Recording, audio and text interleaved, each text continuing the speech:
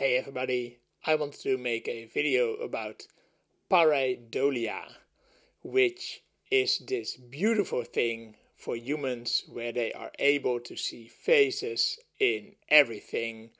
Just random photos of mountains, this electrical outlet, etc., etc.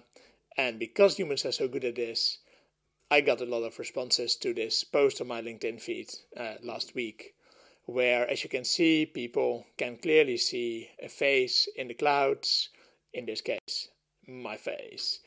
And I think especially this image works really well, where you have this medieval town where you can clearly see my face, but if you start looking at the individual components, it's just a very normal village. It's just a very normal looking tree in the background.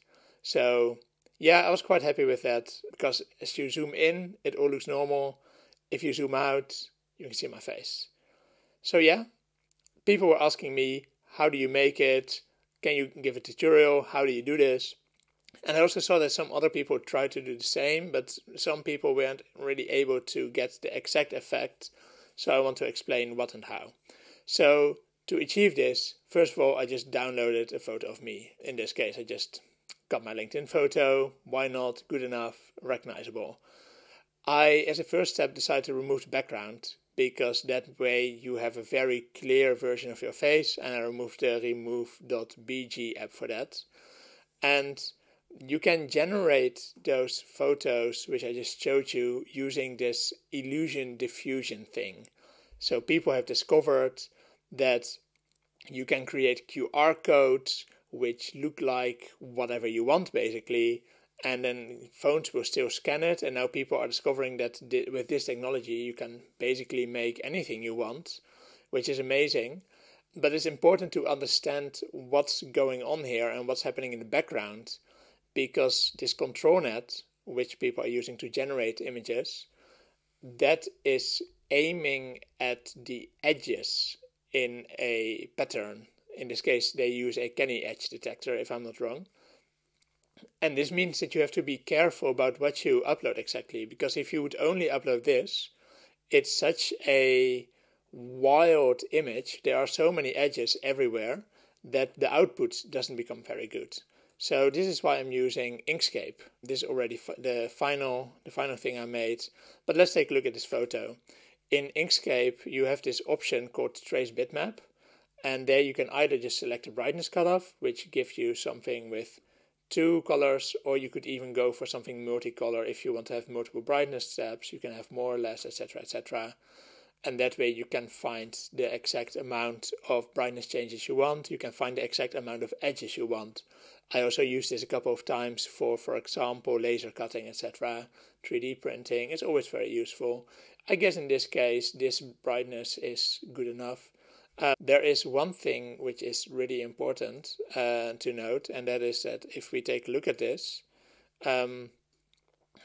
it will try to find the edges in this face, but that's not necessarily what you want. So in this case, you don't see an edge between the start of my face and like the background, which looks totally normal for us because it's a whole face.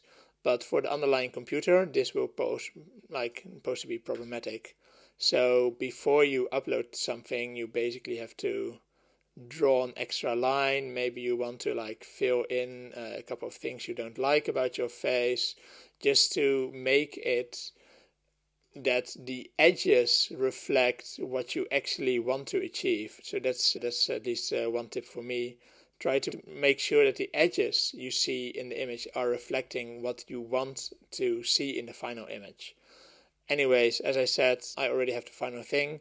As you can see, I only added a thin line, and that ensures that there will be some kind of edge in the landscape in the final generation there. So let's take a look at the app again. So you can do this for free basically in this Hugging Face space at ap123-illusiondiffusion.hf.space. However, lately, because so many people are doing it, so yeah, there's a massive queue. So I just decided to clone my own version. So let me try to see. I normally just make screenshots and upload that. Great, and now you can say, I don't know, an ocean with clouds above it at sundown, and then it will start running immediately because you just pay for the GPU, which is amazing. The one thing to really take a look at is this illusion strength, because that's going to determine how strong the effect is going to be. So if you set this to 0.8, for example, you can kind of see maybe roughly what the idea is, but the effect is not very strong. You can kind of see my neck.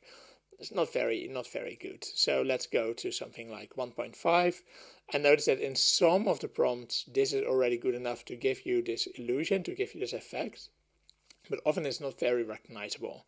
So around 1.5, you can see that you can roughly see a face if you look very well, but most people wouldn't immediately say, oh, I see a face. And notice that something around 2.5 seems to be a pretty decent amount, where you still have a lot of interpretation to get these nice deviations which make it look a bit more natural, but it's already getting good at making a natural looking landscape. In this case, I think it's actually too much. And that's also the one tip I want to give you, is that just play around with this parameter per different prompt, because for every prompt, different values for the illusion strength are the best. You can also see that if you have something which is too high, it doesn't become very interesting anymore. And here you see the illusion strength with the value 2. And I actually really love this image. It's a super beautiful island. It looks like a normal island. The rocks look extremely normal. I can also see that this line which we added, it added a couple of rocks there, and without that it would just be a weird entry. So yeah, there you go. You can download that, do with it whatever you want. The image is 1024 by 1024, which I think is quite nice. One last thing is that I noticed today that the GPUs on Hugging Face are running low, just like everybody wants to have more GPUs already since the last 5 years, to be honest. Hugging Face was running low on GPUs, so make sure that you claim one on time. And yeah, enjoy. I hope you like this video. Please like and subscribe to my YouTube channel if you want more short videos like this, or short tutorials. And good luck generating your own designs. Have a nice day.